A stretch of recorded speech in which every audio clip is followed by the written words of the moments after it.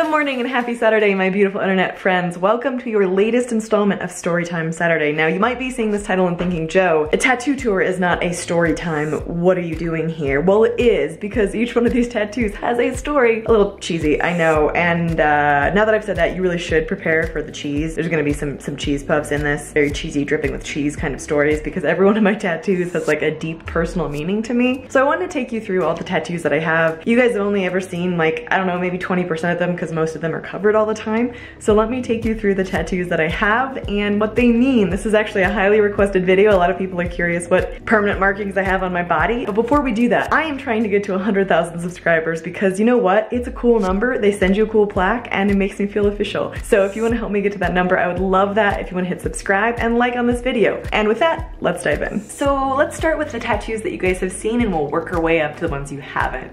This one right here says, I refuse to sink. Little anchor there. First of all, before the flood of comments, yes, I know that anchors sink. I know that they do sink to the bottom of the ocean.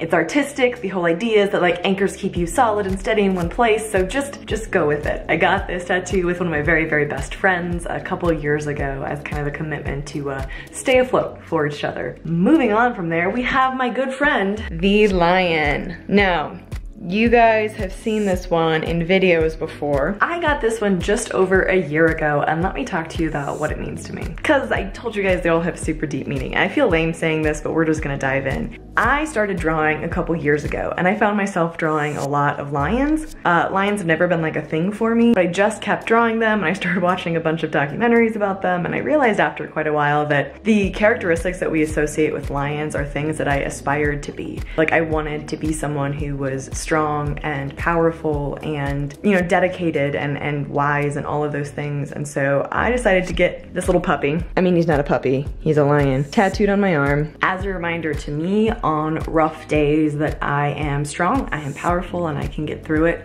I got it on my forearm, which is a, you know, pretty obvious place to get a tattoo, so that I would see it every day and it would remind me. And there have been a number of times where I have had to refer back to it and just remind myself of who I really am. This tattoo I actually got the same day as the lion tattoo. On the back of my left arm, I have a pinky promise with an infinity sign in purple going through. What's this, you might ask? Well, I got that tattoo on the same day as the lion. I was actually heading to a retreat for Break the Silence Against Domestic Violence, which is an organization that really changed my life. They helped to give me a voice to help talk about some of the rough things that I had been through, and I got this tattoo. Glad I shaved my arms this morning, as a promise to myself to keep speaking up for people who don't have a voice or don't feel like they have a voice yet, and to keep talking about difficult subjects, and a commitment to not give up on my own story. It looks like I'm wearing like one of those spinning hat things. Anyways, next we have the second tattoo that I ever got. You guys have seen this one before. I got this tattoo right below my collarbone, April 30th, 2012. The word hope stitched. See how it's kind of like stitched with like a needle at the end there? I got this tattoo at a time in my life and on a day that I just didn't want to be alive. Like, I was spending every day super suicidal, super depressed, and I literally got this tattoo as a safety device for myself because I was not going to let anyone find, this is gonna get a little morbid for a second, I wasn't gonna let anyone find a body of someone who had like given up on themselves and quit life with the word hope tattooed on them. I felt like that was just so ridiculous that I wasn't gonna let that happen. And believe it or not, it actually helped. Like, actually having this word on my body to remember that there always is hope, even if I can't see it, has helped me keep hope in mind in days where I had no idea where it was or if it was worth it anymore. A couple months before I got my hope tattoo, I got my first ever tattoo with my brother, Sam. He's one of my best friends. We get along super well, and he's just an amazing, amazing human being. And I wanted my first tattoo to be with him, so we actually got matching tattoos on our ribs. Side note, if you're gonna get a tattoo, don't start on one of the most painful possible places you can get one, but I mean, I didn't know that at the time, so this is what it was. So this is our brother-sister tattoo.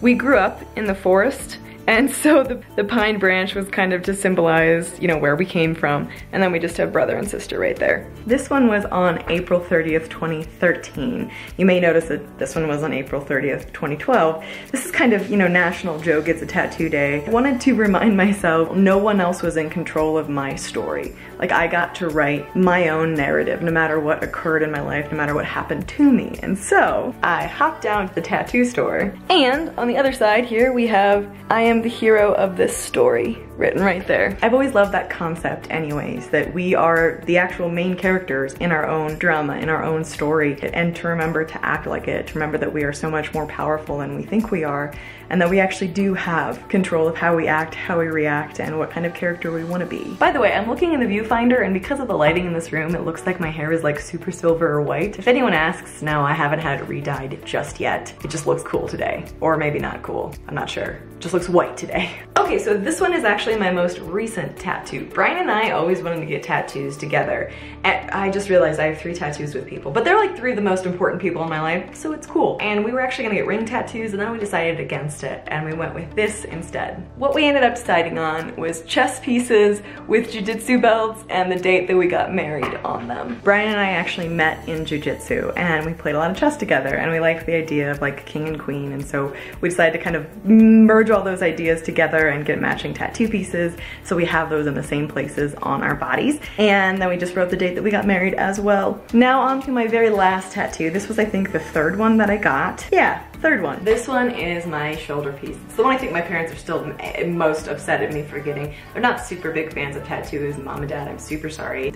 I love tattoos. I think that they're really pretty and they're meaningful to me. Now, I got this one back in 2012 as well, end of 2012. Now, this was, again, not the best time in my life, and so I heard these lyrics to a song. The song is by Cat Dahlia, and it goes, "I don't know the monsters you knew, but I'm trying to forget the ones I met too. Maybe you can help me, maybe I can help you." And when I heard the lyrics of that song, I was driving around in my car in the forest, and I like burst out crying. I was trying to get away from a lot of darkness at that time. I so desperately wanted to help others as well, and so this tattoo was kind of an invitation to myself and others to continue to help. You know, I don't know what you've been through, you don't know what I've been through necessarily, but we can be there for each other, and that was kind of a permanent marker of that on my body. Tattoos and piercings, like my recent nose piercing, have always been a really healing experience for me.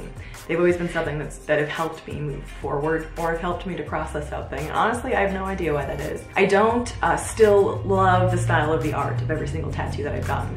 I don't regret a single one of them. I almost look at it like a way of documenting my life. I think about each tattoo that I get, and they all mean something to me. Brian always jokes that all the tattoos that I have all basically say the same thing. Please let me know in the comment section if that is true or not, but like, he says that they all say basically to like have hope and don't give up, but I feel like they all have like slightly different meanings. Maybe they all do say the same thing, but I mean, at least I know what I like, I guess. I mean, it could be worse. So while that concludes the tattoos I presently have, on to the next segment of this video, which is where I ask for your help. I, like I said, find tattoos healing and helpful, and I am planning a cool leg tattoo for my nubbin, my stump. Now this is gonna be a ways out. It's gonna be a long-term plan. I'm gonna think about this for a long time. I've seen some cool designs out there, and I'm curious what you guys would think. I've considered some funny ones, like a shark eating the bottom of my leg, even though a shark has nothing to do with my accident. I've seen one person who drew like a giant toenail on the end of their leg and like had it tattooed there, so like their leg was just one giant toenail, which is like gross but also hilarious. There are a lot of ideas out there. I generally go with like less funny, more meaningful ones, but I'm curious what you guys think I should get. Please let me know any ideas you have in the comment section down below. I'm going to be checking out all your suggestions and looking into them. Thank you for hanging out with me and adding your voice to the tattoo conversation. Do you have any tattoos? Do you like tattoos? Do you hate them? People are very opinionated on this issue, and I understand that, but I super appreciate your time spent with me this afternoon. If you would do me a quick favor and hit like on this video and subscribe to this channel, it helps this video get out to more people. It helps me get closer to 100,000 subscribers, which would be really, really cool. I never thought I would get there, but we're actually not that far away from it. A huge thank you to all of my patrons for making these videos possible. Thank you guys so much. I love you all, as in all of you guys. I'm thinking about you, and I will see you in the next video. Bye, guys. Haven't heard from the sky all about